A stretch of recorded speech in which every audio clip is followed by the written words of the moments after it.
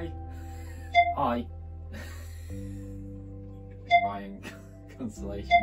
Which bit am I going from? And join us on the exploring the beauty of the night sky. Night sky. You didn't know. Oh my god. They didn't know. Oh, what? To hopefully help you. To hopefully help you. To help you capture the beauty. Oh my god. Please enjoy. Hi. Tonight we're going to photograph the Nebulae inside the Orion constellation with our deep sky astrophotography rig, which is the Redcat 51, the Nikon D3500 and the Skywatcher Star Adventurer Pro. We're going to guide you through some of the process of capturing the image to hopefully help you go on your own adventures capturing the beauty of the night sky. Yes! Okay, so we use Siril to plan our astro images. And it's basically a way of seeing what's in the night sky and where it is on the computer. So when you load in, you've got the sky at your current location and time. And what we want to do is we want to go to date and time, and we want to set it to when it's night, so around 7 o'clock will do. And then if I bring up the search window, I can enter the Orion Nebula into it. And as you can see, it is there. And what I can do is, if I go to settings, I can find that our camera in here, which is a Nikon D3500. And in telescopes we've got the Redcat 51 selected. So if I come up here and press this button, it will load up our field of view that's customized to our camera and telescope. So as you can see, we've got the Nikon D3500 and the Redcat 51. So if we wanted to, we could just frame up the Orion and Running Man Nebula. Or we could do the Flame and Horsehead, but for this project we want both. So if I come up to settings, I can then rotate the sensor. So I'll go to about 90 degrees. And as you can see, that's rotated the sensor. So this image is what we'll use as a reference tonight in the garden when we're framing up our target. This is when we align the star tracker to Polaris, or the North Celestial Pole, so that it can counteract the Earth's rotation. This is a crucial step because without it, the stars will trail and our target will be a blur across the frame.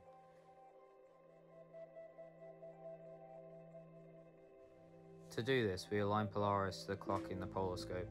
This makes it so when we turn the tracker on, it can track the sky and counteract the Earth's rotation, allowing us to get long exposure images without the stars trailing.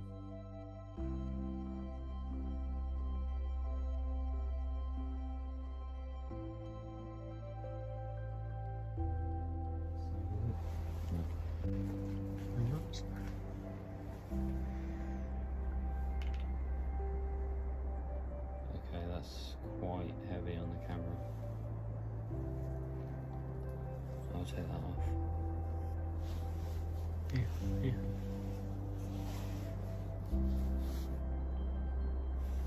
This be the slightest bit weight heavy.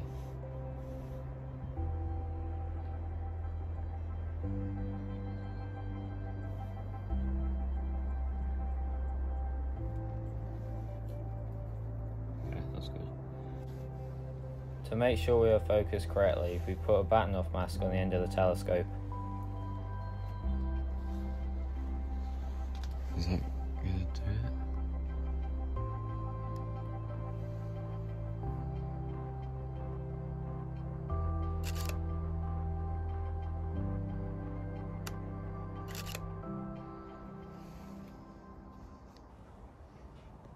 This creates diffraction spikes on any stars we look at, as seen here.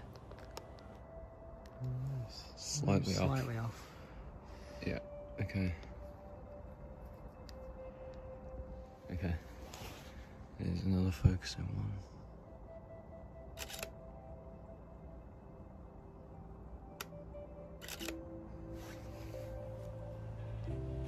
The aim of this is to get the middle diffraction spike to be as centered as possible between the other two. Nice. That's perfect. We then aim the scope at the target to try and line it up with what we made in Stellarium earlier.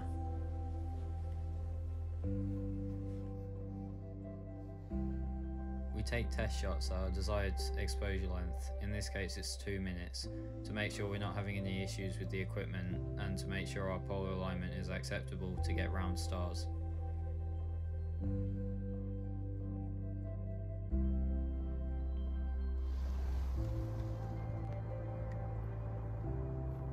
Save to PC and camera. You're going to do a 2-minute test? Yeah.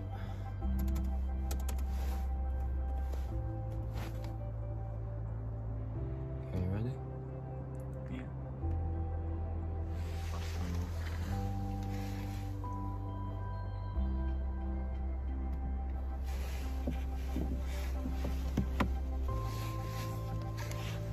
Do a good job, do a good job, do a good job.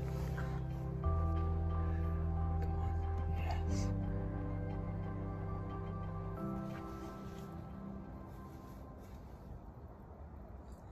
It's pretty good. Zoom in. Go straight to 200. Yeah. Just move it like down there. If it will allow me to drag it. I mean, They're pretty good. I don't think we've ever had it that good. They're not 200 now.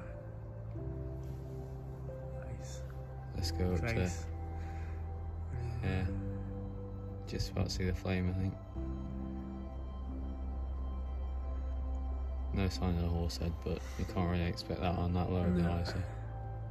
It's just that I can see a bit of a red smudge. Oh yeah, or is that the flame?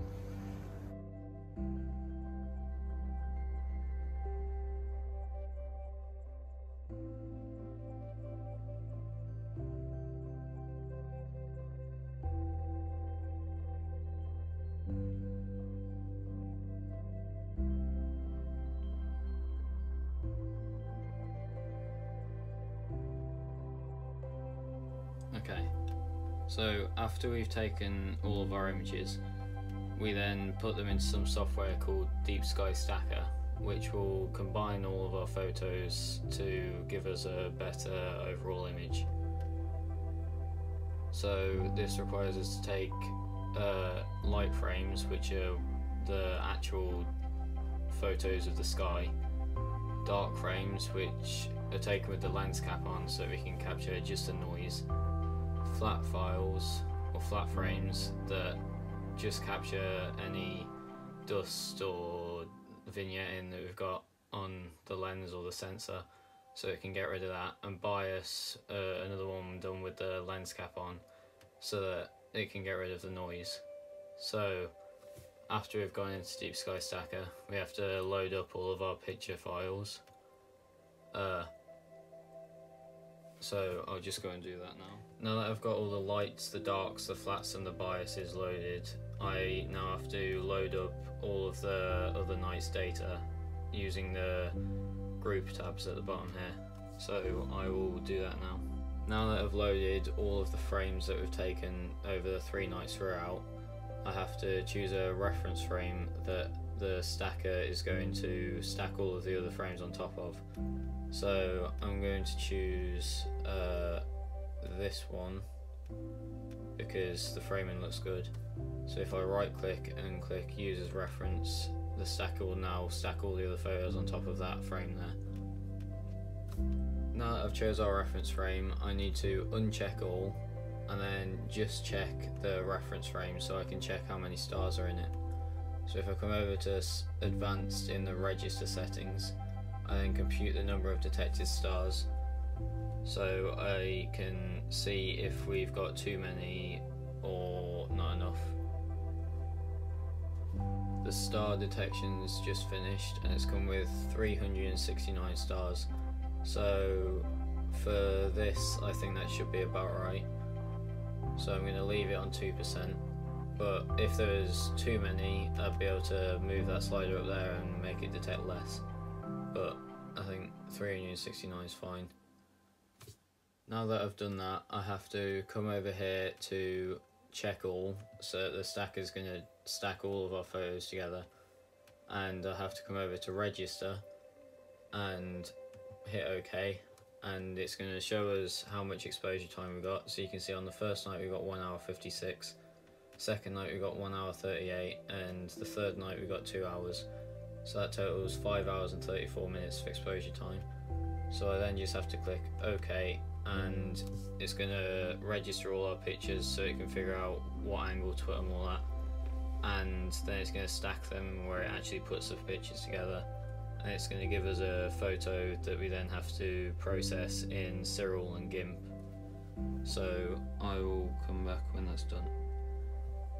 The stacker just finished, and this is the photo it's given us.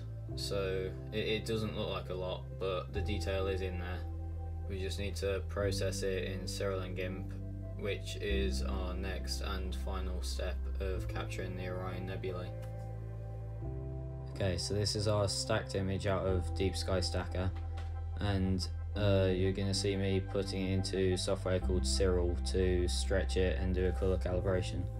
So what that means is I'm going to move the data from the left side of the histogram to the right to bring out the detail, and I'm going to do a colour calibration which will make sure all the colours are correct.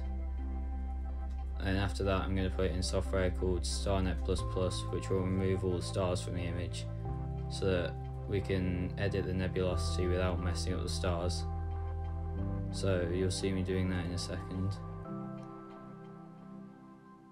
I'm now putting it into Starnet, and for no apparent reason it decided to fail, and then it failed again, and the third time it worked. So here's the starless version, and then we put it into software called Gimp, where we did final touches on the nebulosity and then added the stars back in, which is what I'm doing now, and this is the final image.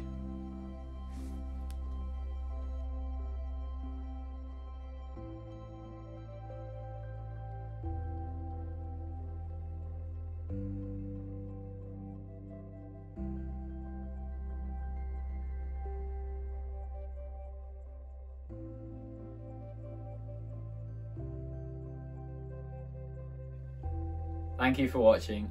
Feel free to leave any questions in the comments below, and if you have any adventures anytime soon, good luck and clear skies.